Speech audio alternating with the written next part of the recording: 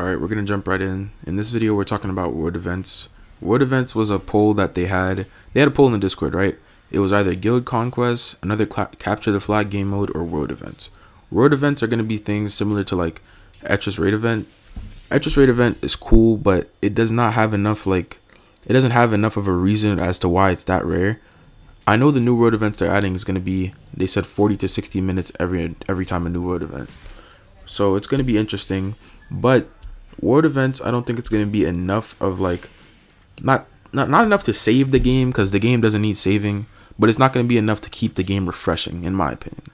Because before the game dropped layer 2, all we had going for us was the fact that layer 2 was coming out. Layer 2 came out and it was just a PvE grind fest. It was just an exploiter land. Like, layer 2 is cool and all, but I think world events is going to be a similar letdown, because world events, it's not going to really add much to the game, at least not for the PvP side of things, which I'm more a part of than PvE. World events is probably going to add like a boss, some mid loot, and that's about it. Maybe you can do it with friends, it would be a little bit more fun, but I think it's going to go out just the same as layer 2 did.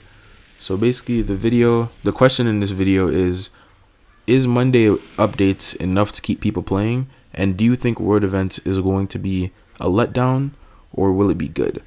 Because the poll, it also included the guild conquest. The guild conquest would have been fun and better, because you could have chose when you wanted to do it. It's not no 40-60 minute cooldown. And you could also do it with your friends. I know you can do the world event with your friends too, but if the world event is a thing where the first person there gets to fight the boss, kill the boss, and then get the whatever the reward is going to be, exporters are going to fly there, kill the boss, and then take the stuff.